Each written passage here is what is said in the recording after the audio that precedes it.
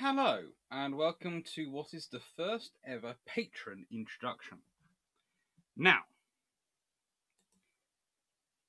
here is the interesting thing about today's topic. The more I've gone through it, and trust me, I've been going through it a lot since it was proposed, the more I have come across the perspective that, frankly, and this is going to sound a little strange, the Royal Navy actually gets it pretty much right about what they stockpile for World War II from World War One. However, there is a however here. There is stuff which was argued for by different personalities, which is interesting. And as such,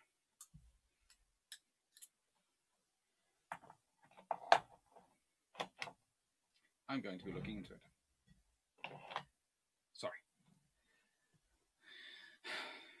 Should have been before, but, you know, it's been a funny old day. Also, reorganize the room a bit. So, the criteria used, just in case you fancy doing it yourself. Again, I didn't want to be looking back in history and pretending to, pretending I'm suddenly there, putting in something completely different and suddenly taking someone's role. So I had to look at who are the potential officers around who are making the cases for various things. And there are a fair number of officers who are worried about Wilson's way becoming the way of the world. There are a fair number of officers who are making the case for various things. So this made sense to me. Now, I have between 1918 and 1923 to tuck stuff away. So basically, anything which happens in that 5-year period, I can nick.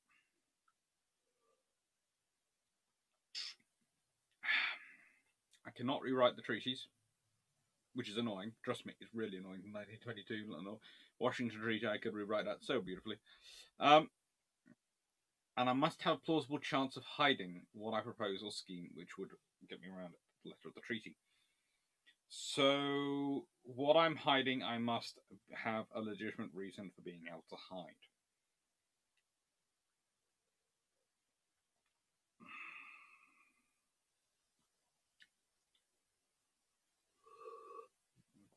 And I was shamelessly admit, one of the ideas I'm using here is very similar to an idea which someone else had. And I wasn't going to be using it, but they mentioned it in my comments. And I thought, well, if I'm having it, and it's not just me, it's also another person's devious mind having the same idea, it should we go with it. So I'm going to. And most of all, I cannot entertain any vast knowledge, so I can't be going, right then, what I need to retain in service is every single battle cruiser or all these things I need to do commerce, protection, warfare around the world, all sort of things like that. You know, things I I have to legitimately have a reason to be retaining these things at the time, and I have to be able to make the case for it and make it fit within the criteria and limitations of the treaty. So, who are my options for senior officers? Well, I would never ever entertain the idea of being BT. For starters, I'd have to take a considerable IQ drop. No, without me being that rude. No, just not my style with BT. And BT really wasn't.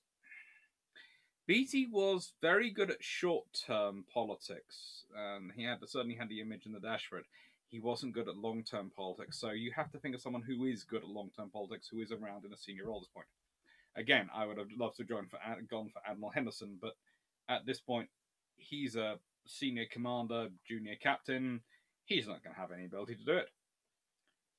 I did also consider Roger Keyes, but I picked him last time for solving Malaire. So that gave me a limitation of Jellicoe or Trit.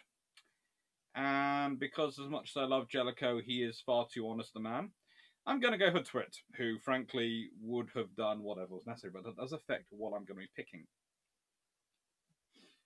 So, 4-inch guns.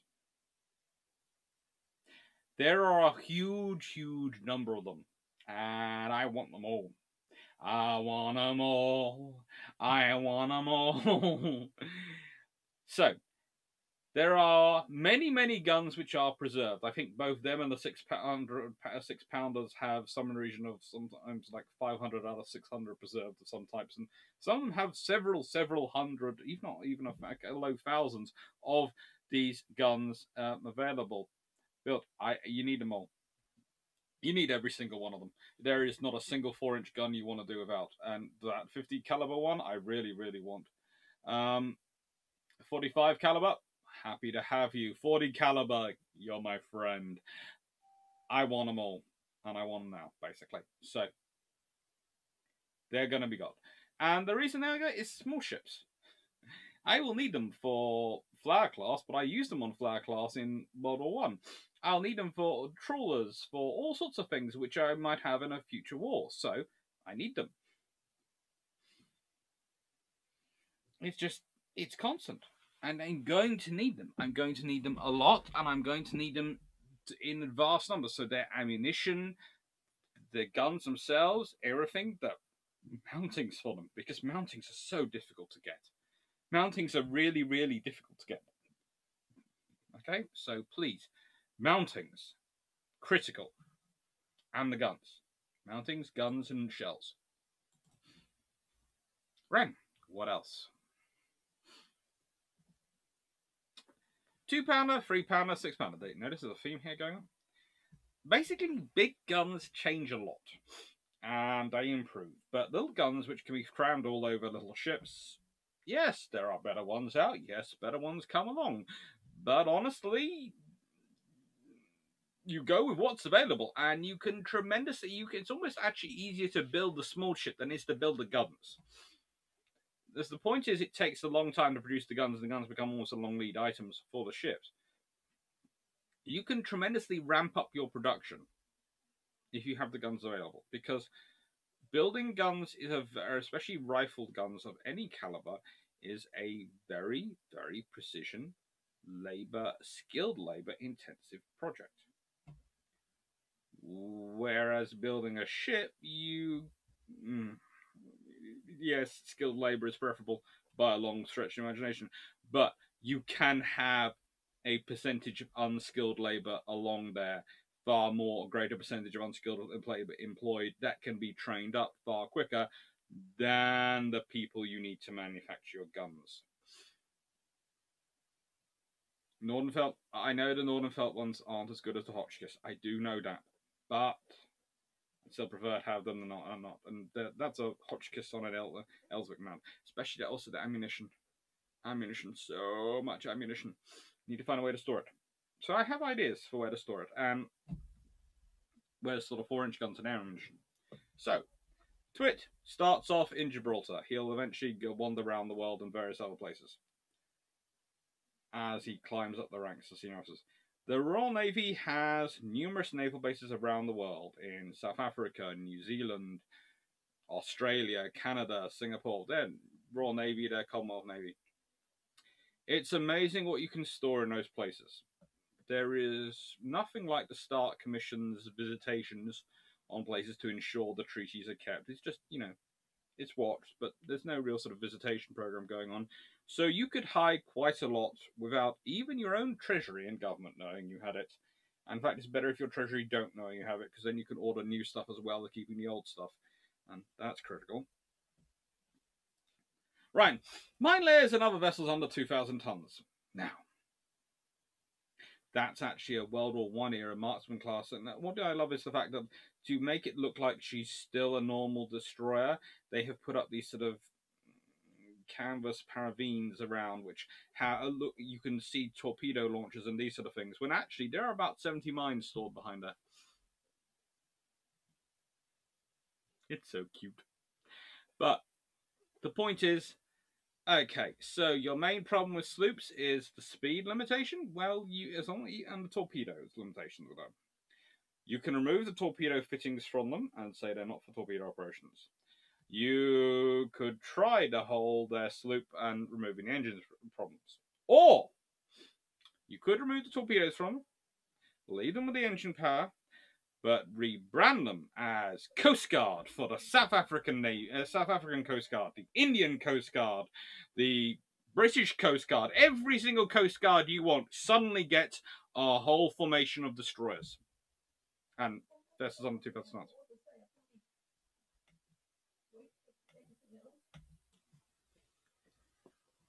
So pretty much the idea is that if they are kept as Coast Guard ships, you can get around it.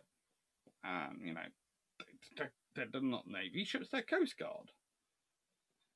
I think it will be an interesting thing. I have a feeling there'd be a little bit of a problem. And, you know, these ships aren't exactly cheap to keep going, but they will be something. And they'll also spread out the load around the Commonwealth, and it will provide the Empire and provide the Dominions with a bit more of a contingent force. And yes, they might well have to be replaced as the interwar period goes on, so you might end up having more of them built. But actually, in a way, if you can get those nations more used to operating ships, and considering how well the US Coast Guard performed in anti-submarine warfare during the Battle of Atlantic, etc., it could be a very useful thing for increasing the availability of naval escort vessels and having far larger formations nearby for operations. For example, Singapore, etc. If you can get them used to this earlier, they might be more inclined to burden share. Because let's be honest, half the problem with Singapore was they didn't want to actually pay for their own defence. Well, rather the governor did. The governor wanted to keep catering to everyone making money and forgetting that you actually needed to pay for security. Now, of course, there's no point keeping a whole load of mine layers around if you don't have mines for them.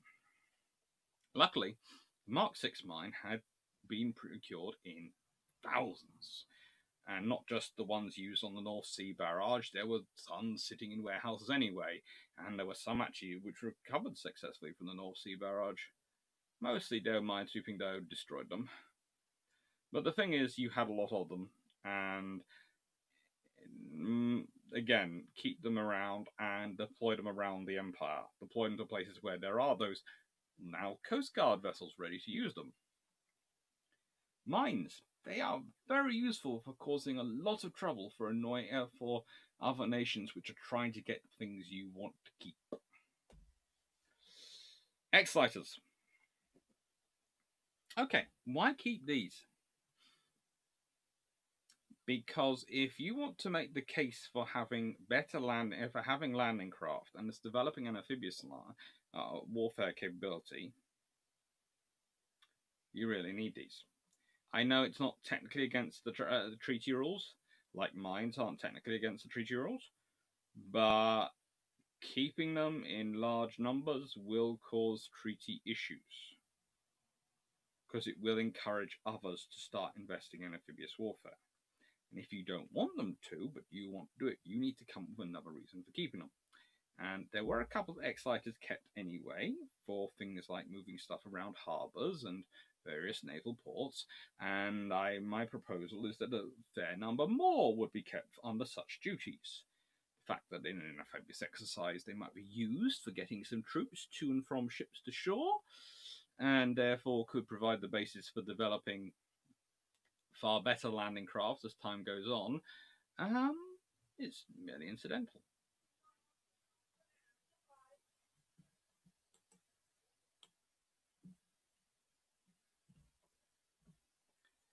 Right.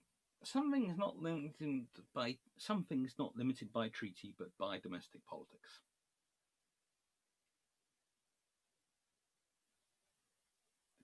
Boy, am I used to that title. Now, leaving that to domestic politics, what's the issue for the Royal Navy in the UK? It's the loss of the Royal Naval Air Service to the Royal Air Force, and the fact that BT actually thinks it's a good idea. Not everyone did. So, here's the thing. You can't keep land-based aircraft if you're a Navy and justify them. You also cannot really keep control of the fleet air arm separately under the way that it's drawn up, because you don't really in 1918 have enough carriers to justify it. They're going to come, they're going to be grown during the interwar period, and you will eventually get them back. But that's not going to help you. And your biggest loss actually is your engineering connection to the service, to the engineers.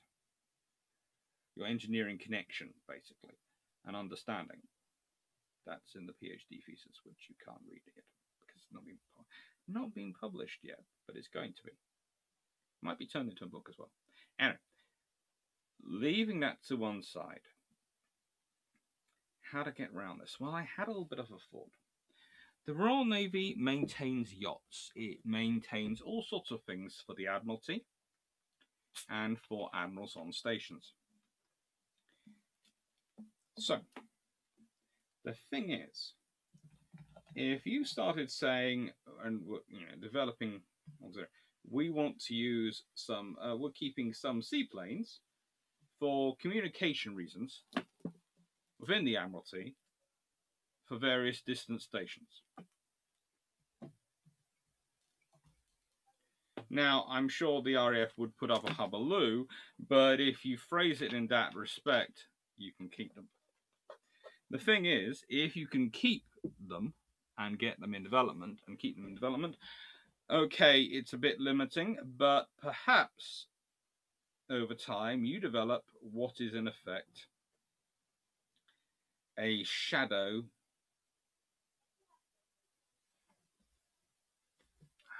support command, a shadow system of providing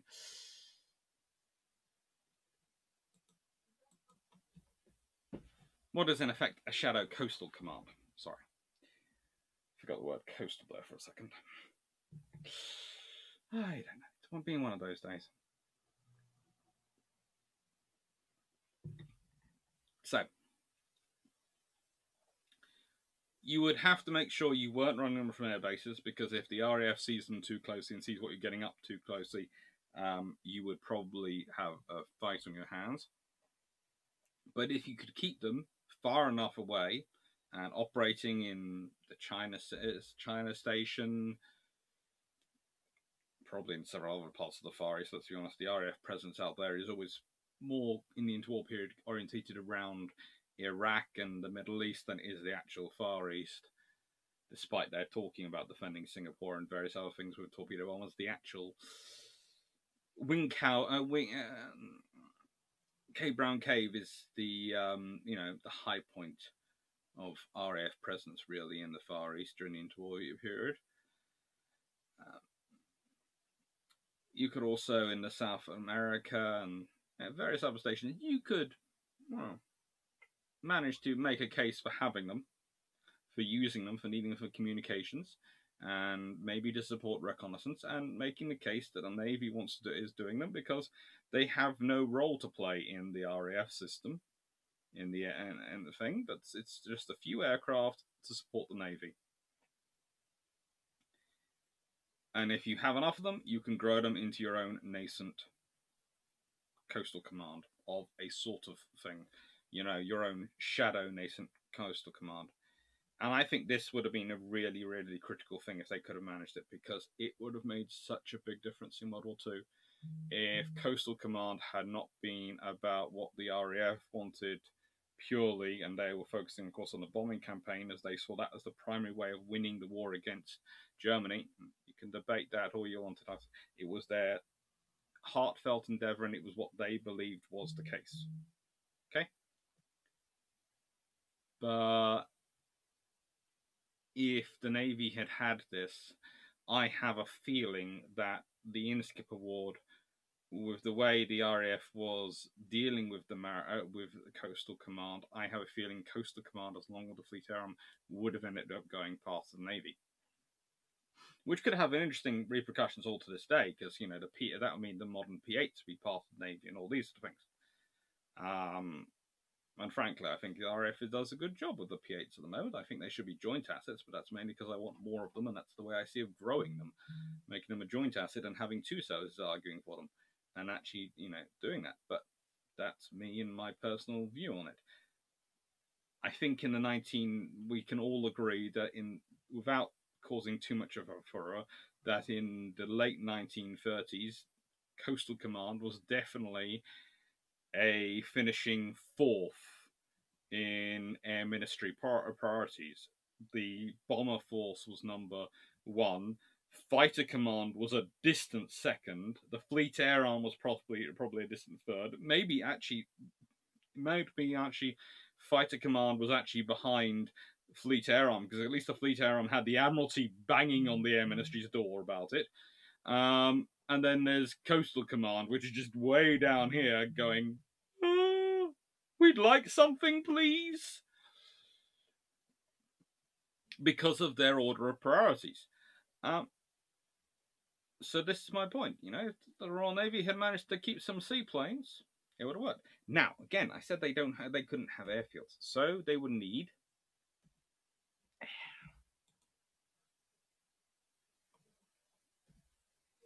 seaplane tenders. Now, HMS Highflyer and HMS Hyacinth actually had a sister ship which was converted into a seaplane tender but sunk earlier in World War I. Again, they would probably have to have all their guns removed, which is a good thing, because frankly their guns aren't that much use. But they could be converted into seaplane tenders quite easily. Again, you could do this with other old ships which you're getting rid of at the end of World War I. And that could have been a way of A, keeping those ships in service, B, also providing support for those seaplanes. And it would have been useful. And let's be honest, seaplanes would have been useful as reconnaissance assets in this period.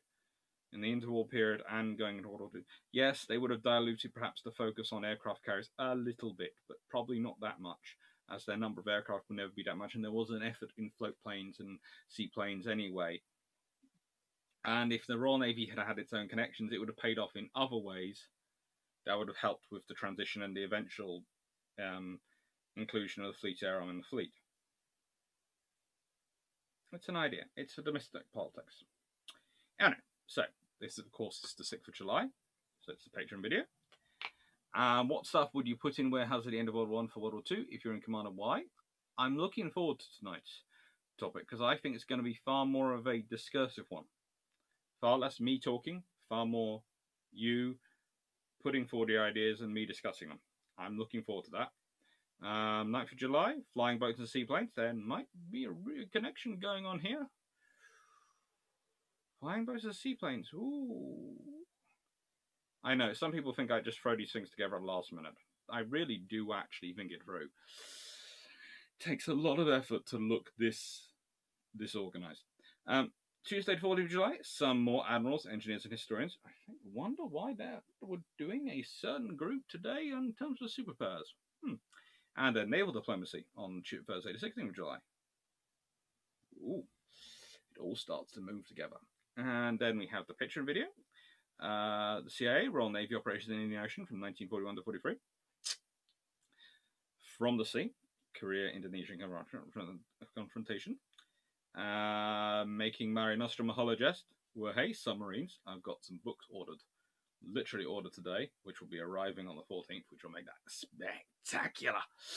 And then 3rd of July, the pre-tribals. The Irons Destroyer Force of the interwar period before the wonderful tribal class destroyers came into being. All praise Cossack, Eskimo, and Nubian. All praise Cossack, Eskimo, and Nubian. Sorry. But seriously, if any ships could go for sainthood, Cossack, Eskimo, Nubian.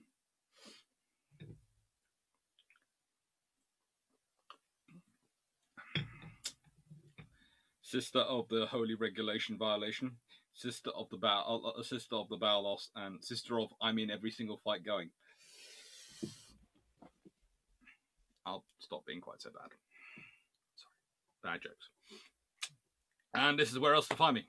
Twitter at AC_Naval History. When I'm awake and tweeting. Patreon. Whee! That's where you get a vote. On August's one now. They will be open. August options have been put forward, and I have put them to the vote. So August is now open to vote, and there are some great ideas there. And Global Maritime History, which I will be publishing some stuff on again once the book is, the book is all in. At least it should be by the time this goes live. I mean, going through things and checking pictures are in the right order and finding I mislabeled pictures, and it was just, They were right, but they just had... I spelled Drakenfenel wrong. Anyway, take care. Only in 2 of them, though. In about 2 dozen others, I got it right. And 2, I got it wrong. It's just annoying. Anyway, that's all this aside. Thank you very much for subscribing. Thank you very much for watching. And hope to see you later today for more about this exciting topic, which, honestly, I'm pretty jazzed up about. What stuff would you put in Warehouse at the end of World War I for World War II, and if you're in command, and why? Well, most of the stuff I put in, as you can tell, was put in for the operations of escort war, mine laying, and reconnaissance / it's nice to have, and keeping and building a better connection between the Navy and the aero industry. Enjoy. Thank you, and see you later. Bye. Literally, it's 2 seconds to 26 minutes, so I'm going to try and keep this up.